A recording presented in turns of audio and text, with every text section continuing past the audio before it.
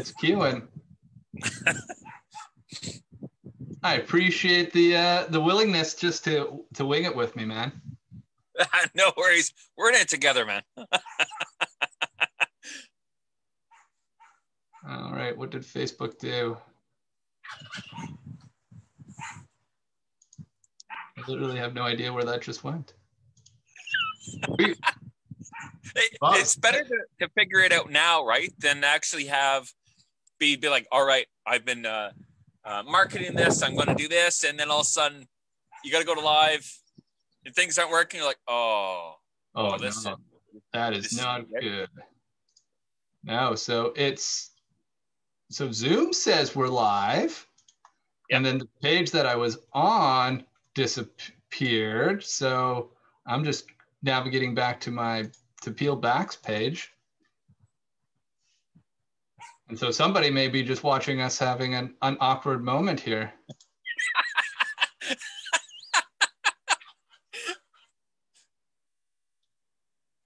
Oh, it looks like it's actually working. I've brought it up in a different browser. All right, well, it says we're live and it's buffering something, so. Oh, I can see us. Cool, man. All right, well, here we are on the very first Peeled Back LiveCast conversations with my good friend Tom, who's from New Zealand, but you'll notice that he says A, which gives it quite away that he's a Canadian brother. So, thanks, Tom. Would you mind giving us a little shout out about who you are and what you do, and why do you believe today's connections is tomorrow's opportunity? Oh, I don't know if I want to do that. That sounds terrible. So I came from Canada. I grew up in Ontario, close to Ottawa. When I left school, I went to Calgary, Alberta, because I knew there was a good job market there, and I figured, why not? After working there for 8 years, I decided I wanted to travel around. So I had met heaps of Aussies and other people who were just traveling. I decided, well, that's what I want to do for my life. Like, that sounds pretty awesome. And I spent a little bit more than a year traveling around, met my now wife when I was working in New Zealand, and I was only supposed to be here for about 2 weeks. And then I stayed for a year, went back to Canada for a year, and well, I got dragged back. The last time I was in Canada, I was in a lot of job programs, and I was hurting, and I was trying to find work, and I couldn't find anything.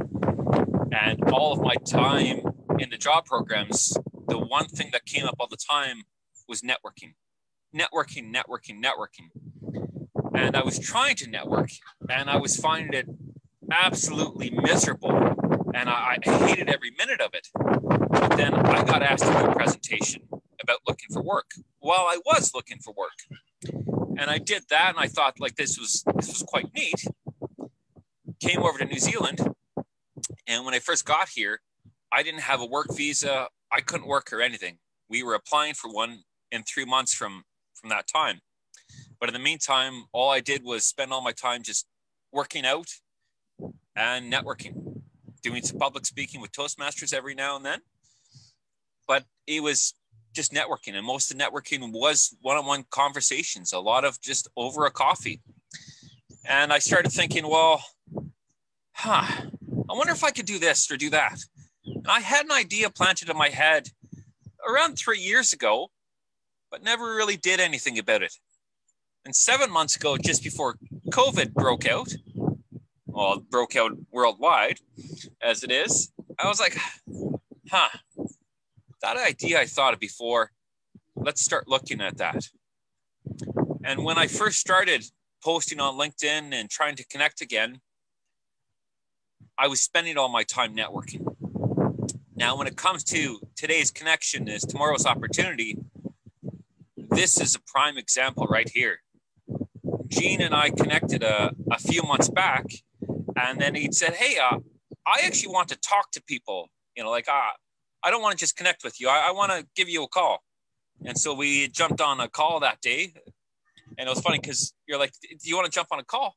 Yeah, sure. Let's do it now. And so that's when we had started chatting.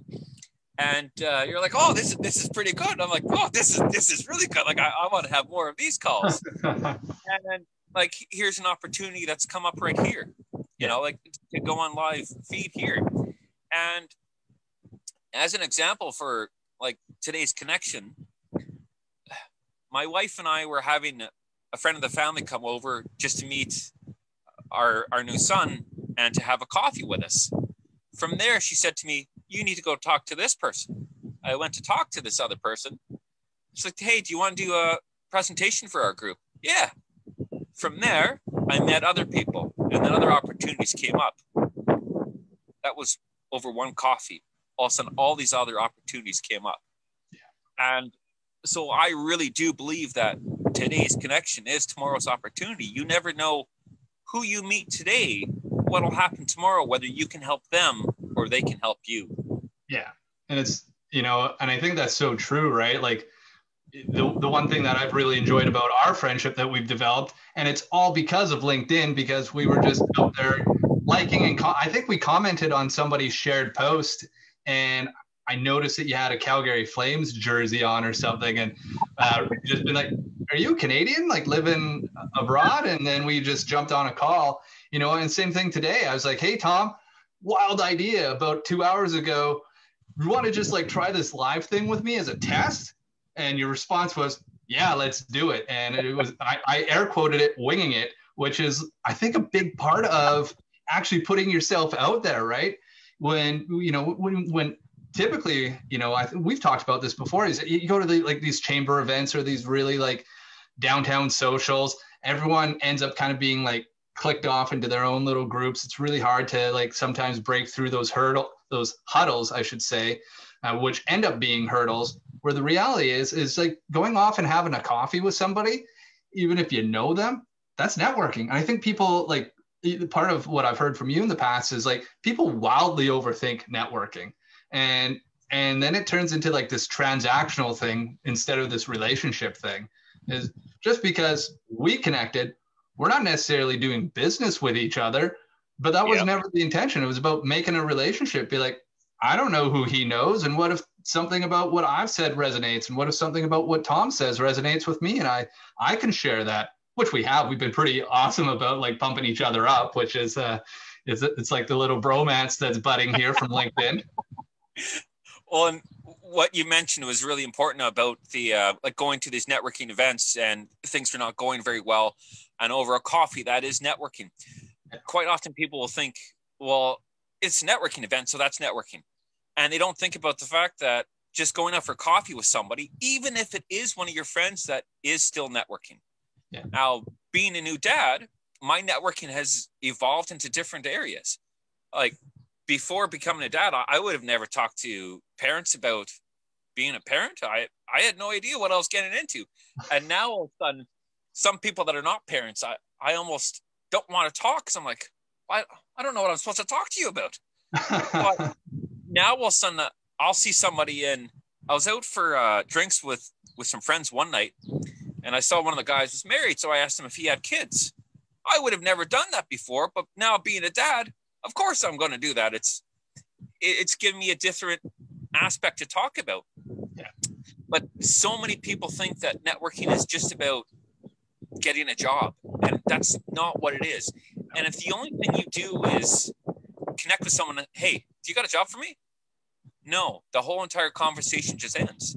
Yeah. And you want to build a relationship up, and you want it to be nice and open, and you never know what will happen. That's right. Yeah. Right. I think maybe we haven't talked about it, but I know you've posted about it, is like that underground job market, which is really like, I don't know about you, but I can think back of like no jobs I've gotten because of my resume. Literally, like there was a time in 2008 after some wild startup roller coasters, I was unemployed for a while. I'm like, I haven't ever actually like worked on my resume. It was wildly ineffective, and all you get, you just get hit by those bombardments. And you know how I got my next lines of work? The same way I got all the other ones, knowing somebody. Well, my first job was delivering newspapers. Now, it's funny. This is the only time that I actually had a job come find me. And my hometown is 13,000 people. And all of a sudden, this car stops out of nowhere. And I was, I think, 12 years old. And two random guys are like, hey, you live around here? And it sounds like the worst thing ever. And I'm like, yeah, I just live over here. Yeah. I'm like, do you want to deliver papers? Okay. And that's the only time a job has ever found me. But the first real paying job, better paying job from there was my uncle's chip truck. There was no job posting. Then I got a job working at Harvey Swiss Chalet. My sister worked there, and it was a friend of the family. No job posting, no interview. Yeah. But so many jobs that I've gotten, there was no posting. Or even if there was, I already had my foot in the door. Yeah. I can think of one job posting that was done externally, and I had already talked to the manager 3 or 4 weeks before this job posting came up. And she said to me, "Oh, this job would be perfect for you." And I'm like, "Oh, okay." We talked about it. I talked to internal people about it. And then she said, "Do you want to do some cross training?" All right. So I did cross training for 2 weeks before I even had an interview. Going into the interview, I knew exactly what the job was about. I knew the weaknesses and strengths of the job and my own. And I was able to get a job without a problem. And other people are applying for it, but I'm already half in the door. So half the time you see those jobs online, they might already have somebody in line, but they have to legally post it. Yeah. So you never know what jobs are really out there unless you go and talk to people. Yeah, it's interesting you say that because I've listened to this book called Never Split the Difference by Chris Voss. And one of his stories he talks about is as he was on his road to becoming a hostage negotiator, is trying to get into that door. The gatekeeper was just like, "What have you done for me?" Be like, "You know how many people are on this list? You don't have any degrees or anything else." And he's just like, "What do I need to do?" She's just like, just kept pushing because she kept getting no. And finally, the boss at the time, she just went, "You know what? You go work at a suicide hotline and then for 6 months, then you come talk to me." He went, "Oh, okay." And he went off and did it. And then when he saw that boss or his future boss again, he's like, "Hey, so I've done this." And all of a sudden she's like, "I've told that to a lot of people. Nobody's ever done it." And start naming names. Like, "Oh yeah, I just had beers with that person." And he got the spot, this coveted spot, because he went off it and did something that nobody else was doing. I think the only job I've gotten from my resume was when I worked in the Yukon as a night audit in Dawson City. So this is an area people don't want to move to, doing a job people don't want them to do. Yeah. And that's the only reason why I was able to get that job. But for the most part, it's trying to get those jobs. It is quite difficult unless you actually have your foot in the door. Yeah. And even if you got a whole bandwidth of specialty, it's still it's a tough gig, because then you're using recruiters or you're using something else to help get grease the wheel to get you through to that next step, right? And it all comes back down to, who do you know? Yeah. And so I just posted a video on my Facebook, and then my sister saw it and she's like, "Oh, maybe I can get you to talk with my team about being uncomfortable and dealing with fears and stuff." I'm like, "Yeah, okay." Yeah. And there's been people that I've connected with over the past few months, and we were not connected in any way whatsoever previously. And then all of a sudden it's, "Oh, you like networking, or you like this? Hey, let's have a little chat." And there was one podcast that I was on recently, and the girl's like, "Wow, I didn't know what to expect from your story, and now you've told me. I need to connect you with these other people." You really never know who you'll meet and what'll come up. And that's why it's important you ask those kind of open questions, not just the, "Hey, do you got a job?" Well, it's interesting. So I've been listening through this webinar right now, a summit, I guess, for coaches called Get Ahead Challenge. And there was two things that have come up over the last couple of days that really tie to that. Is that the one from Lisa Nicole today talked about always being relatable, finding ways to actually use that as a skill, is something that you can grow so that you can be relatable to whoever you're talking with. And that ties right into the overarching thing, which is like, how do you build rapport and trust with somebody?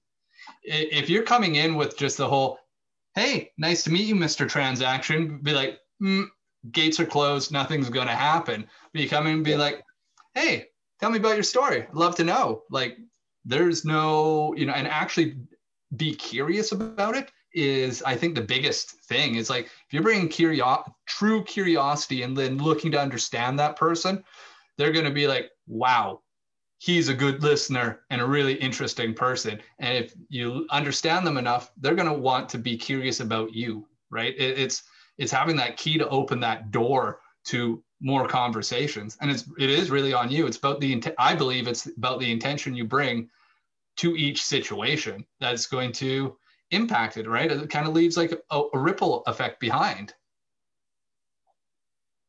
Well, if the more you're trying to build a relationship up with people, the better it is. Like if you just come up with, I hate it when people just ask, how are you? But they're doing it just because they feel they have to.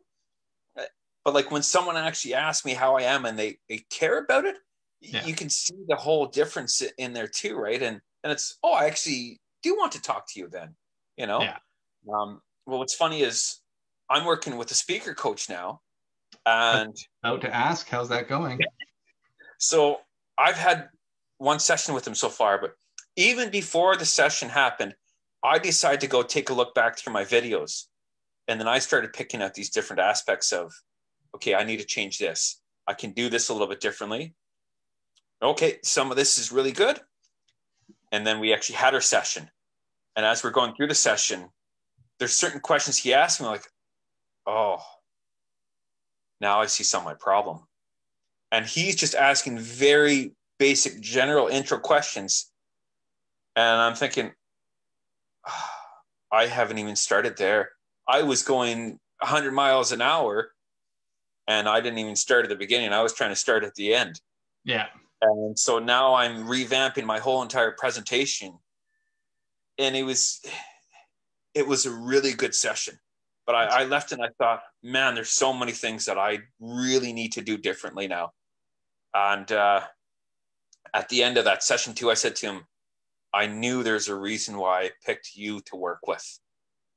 And this is someone that I started talking to him a few years ago, and we've chatted back and forth a couple of times. And when I was about to start with this new business that I'm working on, I had a chat with him. And we had a little bit of conversation. And now it's funny that I've got this opportunity to work with him, which is just phenomenal for me to be able to get that kind of opportunity. And I've just realized so many different aspects that what I'm trying to do and where I'm trying to go. And he's made me think deeper about some of it. And then some of it, it's been just those very basic questions about, well, what are you trying to do with this? And where do you want to go? And I realized what I was doing. And what was funny is I want to do some networking events. And then I told him about the networking events that I've done. And then he would say, so you did this and you did that. Oh, so everything I'm talking about not doing, I'm actually doing those aspects. Oh. Doesn't that mirror reflection suck sometimes? Like coaches are the worst. You're like, you're looking in that mirror and you're like, you don't even need to say it. I already can see it. I get it. The perfect thing though is I'm working with him now, and then he's running a networking, a LinkedIn networking at the end of the month, and I'm going to go down there for a session, but for this networking event. So I'm going to see how he does it. And they're doing it quite differently. And so I'm going to be able to get a chance just to see how somebody else is running a very different networking event and be able to apply that for myself. That's awesome. And what, part of these live conversations is I want people to be able to at least have a gem. So you've skirted around some of the things that you saw that you're like, oh my God, I jumped to 100 before I even got through chapter 1. So like, what was like one of those like aha moments that you had, Tom? one of the questions he asked me was just, well, what outcomes are you trying to get? And I told him some of the outcomes, but then I also realized how narrow it was, where more or less I was like, well, I want to help job seekers out, but like, why and what specifically are you doing for it? And I talk a lot about fear because of overcoming a fear of drowning. Yeah. And he said, okay, well, that's great that you talk to people about fear during these sessions, but what are you talking to them about fear? And then I realized I actually didn't even go back to the very beginning. So one of the examples he gave me was, let's say we were rock climbing and then all of a sudden you got really scared, right? You don't want a 10-minute instructions of, you can do this, you're great, you're awesome. It's put your left hand on that rock 2 feet in front of you. Put your right hand on the purple rock right beside you. And that's what you need when you're coming over fear. And I didn't even think about that aspect. And I was jumping too far ahead. Right. And one of the things he said to me was, you're comfortable with this, that's fine. But what you're talking about is what's comfortable for you. And you're not talking about what might be comfortable for somebody else. Right. Another thing he said to me was your name, how important that is, right? And he told me of this one guy that he met, and the guy's name is Korshik. So when the guy first introduced himself as Korshik, he's like, I'm Korshik. And he said it very quietly. And then he got him to repeat, it's like, well, what did you say?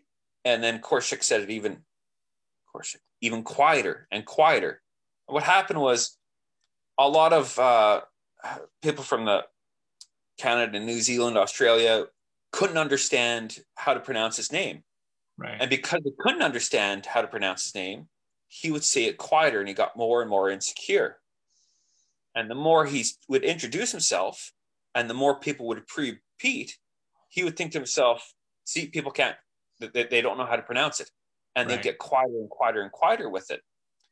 And then Michael had said to the guy, well, what you need to do then is break it down. Okay, let's take your name. The first part, core, like an apple core. The last part, shik, like a razor. Korshik. And then the guy started pronouncing his name, like being like, yeah, I'm Korshik. And people like, okay, got it. Yeah. And then all of a sudden his confidence went up. You know, and these are different things that I didn't think about. You know, like I'm telling them to go do networking events. You can do this and do that. These are different ways to network. But if you can't even, you know, say who you are to somebody with confidence, you're not going to want to do anything else. Yeah. So you're kind of looking at it going, I've already been through it. Here's the fear. I'm living over here. This is great. You guys should all join me. And forgetting, and then not realizing, be like, oh, you're on the other side of fear going, nope, not happening. Like, I don't even want to take that step forward. So you've got that beacon, you're the beacon of hope. And now it's because you were a doer. Now it's like your opportunity to come in and be a teacher. Right. And that like is like, that's that shift. You're like, how far back do we have to go? Yeah. Be like, we actually get to the point where you have to pronounce your name and love pronouncing it and say it loudly, or being able to open the door, or being able just to like, well, in not a COVID world, but be like, go up and shake a hand and look somebody in the eye and even know what hand to be shaking, because there's all these little like subtleties around it, right? Like one of the tricks back in the day of handshaking, maybe someone's going to look at this and be like, what's a handshake 10 years from now? But you'd wear your name tag, and then so you go in and shake with the opposite hand. That way your name is still exposed, whereas a lot of people would like shake their hand and cover their name tag up. So it makes it hard for the two people to be like, oh, hi, Gene, nice to meet you. It's just those like wee little subtle things that can like make a big difference. And I think it always comes back down to like, I think people are hoping for a silver bullet, and it's a whole bunch of like little silver slivers that is actually going to kill that fear. Yeah.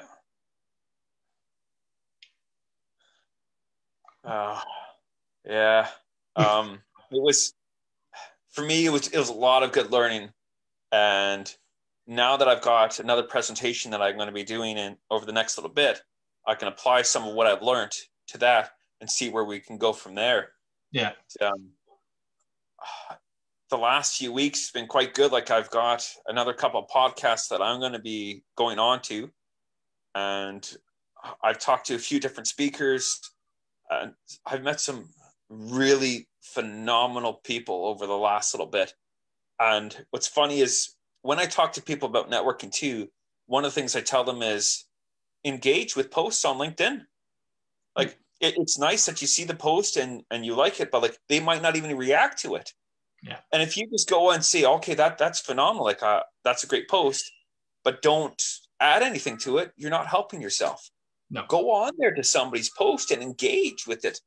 Like if your background's in accounting and you see a post about accounting, add some value to it. And if you have overcome a fear and you see a post about fear, add some value to it. Add your own story to go along with that. And a lot of people won't. They'll go onto LinkedIn, put their profile up, and then that's it. They leave it at that. Yeah. And sometimes they think, well, the jobs will come to me, or I don't know what to do with it. What do you mean if you don't build it, they won't just magically come? This isn't a Kevin Costner movie. This is crazy. No, like you would have to be pretty special, and I don't know if for the most part and this is what happened with me before, where I started posting and I was getting no engagement, and eventually I stopped. And I thought, well, what's the point of this? Right? I'm not enjoying this. And I tried a couple times, nothing was working. Then 7 months ago, when I started posting again, all of a sudden I started getting a few posts that were trending, and I started getting more engagement. And I was like, oh, this is fantastic. But I also started engaging with people's posts more often too. And sometimes I will go on to specific profiles to see, oh, what's Gene up to? I haven't seen any of his posts in a while because they're drowned out by other posts. And I'll go and see what that specific person is doing, what they've been posting on recently. And sometimes they're not even posting. Like you're just engaging with everybody else's posts. Yeah. Well, personally, I love it when I wake up in the morning because being on the West Coast in Canada, Tom's already been up and probably getting ready for bed. So he's seen my stuff and I get this nice little message, be like, oh man, thanks. And then I want to go reciprocate, right? And get engagement and give that engagement back, right? And I think that's an interesting piece that you talk about there, is not just putting a like on it, because that's meaningless for me at least, and I think for you as well. Like where I figured out is like where I'm actually like do something to cause a conversation, or at least show some appreciation. Like we both talked about these let's network, and people are just posting like it's more or less back in the day where you'd be on chat sites is what was it, ASL, which if you're not old enough, you don't know what that actually means, right? So it was a lot of these things kind of remind me of that. But if you get into some of the ones that we've been on where it's just like, man, this was really good, and here's what I took out of it, versus awesome, oh, incredible, 100%, be like, I've actually taken my time to show the poster that their stuff was meaningful and that I enjoyed watching it or reading it. And as a poster, like I love it when people actually comment on it and go, oh, that was cool, or have you thought of this, or here's how this actually applies to my thing. And the next greatest piece from that is like, a lot of people, I think they have to come up with this incredible content. Be like, yeah, man, there's super smart people out there that are already posting great content. You can reshare that and put your own lens on top of it to extend it. Because what happens is there's billions of people on this planet, and probably billions or hundreds of millions on LinkedIn. And those people that you like, that you think are really incredible, maybe somebody in your network has never even heard of them. So by you resharing it and putting your own lens on it, you've now helped spread that message around, right? And it's just getting it out there more. And that's the key. Well, when it comes to sharing, one of the really important keys with LinkedIn is actually adding your value, which you just mentioned. Because some people go and share a post, and that's nice that you shared it. but you're not really saying anything. Like you're not adding anything to it. If you go and someone posted about fear, you share it and say like, I understand what this is like. I've gone through this as a fear, or I'm trying to deal with this as a fear. And someone will be like, oh, yeah, okay, now I can see why you shared that. And if you just share it, it's, okay, this is a good post, but I don't know, like, why are you sharing this? Yeah. And yeah, just not enough people are really doing that. And it's really good to be able to go and add, this is why I'm kind of sharing it. But well, it's quantity over quality, right? When you think about LinkedIn, think about it as a nonstop networking. And let's say you go in, like as we're having a conversation, if you say yes, you're just agreeing, right? That's no different than if someone likes your post, they're agreeing to the post or saying, oh, good. Now, as we're having this conversation, if, and as I talk and you add value and like you add your own, well, this is what I think. That's no different than if you're posting on LinkedIn and it's, I've overcome this fear, and someone else says, oh, this is what I've done for my fear or how I've overcome it. You're adding value to it. It's like adding value to a conversation. Then if you go and share it, it's like saying, hey, Gene, this is my network. Or, hey, Gene, this is so-and-so. Yeah. You know? And this is why I want to introduce Gene to these people, because he's overcome this. You're giving them that warm introduction. Yes. Yeah. That's awesome, man. Yeah, you know, if for me, I think that stuff's so critical, and it is like, again, you know, what we're delivering is some more like, put your hand on the purple rock, put your hand on the green rock right now. It doesn't have to be hard, right? And if you just want to get warmed up into it, then find a few people that you actually resonate with their message and just engage in their comments. You know, there's a lot of them that are, you know, I like Kerwin Ray and Greg Gillis. I may have just destroyed his last name. But like, those guys are actually really good. I know that most of them have a team and everything else, but their team and them are very good at actually following up on, you know, their comments and going, hey, thanks for putting that, you know, I love your opinion on that, or that spin. And even when I share some of their stuff, they comment back onto my threads, which is like, I'm like, oh man, I look up to these guys, and they took their time out to go do that. But it's just important. It just kind of rebuilds upon it, right? And it's incredible actually how quickly some of your network starts to build. Like over the last like 4 months of myself doing it, I've added like hundreds of people, and plus I get some really good conversations that get to be repeated out of it. So you're putting that net out there.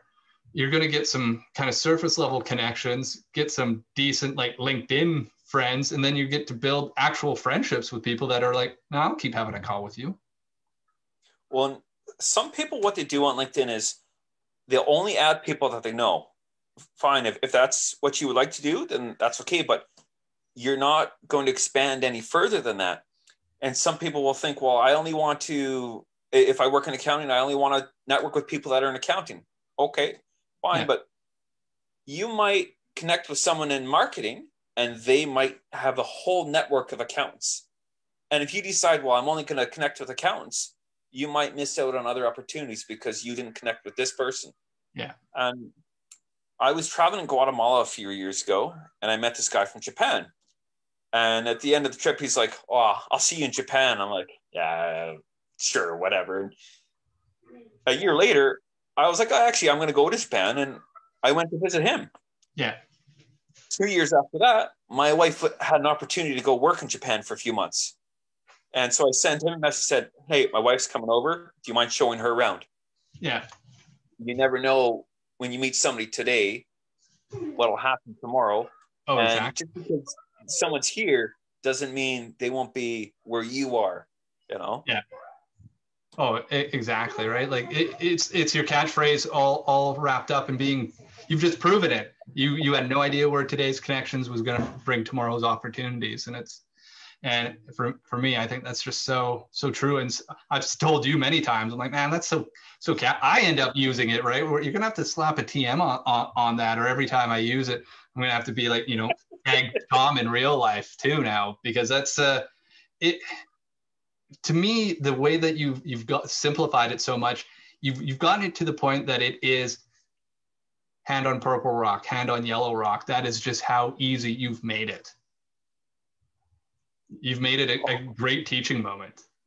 Well, I've tried a few different things over the years. A bunch of them have failed, but this one I think I'm going to keep for a little while. Well, man, I thought this was only going to go for 20 minutes or so, and I should have known better, knowing how we get into these. So I know that you're at home, you're at the in-laws, and that you're doing some butchering, I believe you were saying. You're working on, you're getting some meat for the, is it going into your winter or summer? Summer. Yeah, so. Well, my friend, I really appreciate this and being a guinea pig and me going, hey, 10 minutes, let's jump on this. And you were willing to do that. So I super, super appreciate it. And thank you very much. And please say thank you to your wife for allowing me to steal you for half an hour. No worries, my friend, anytime. All right. Well, you have a good rest of your weekend, my friend, and we'll talk soon. Sounds good. All right. Talk to you later, man. Yeah, bye. Bye.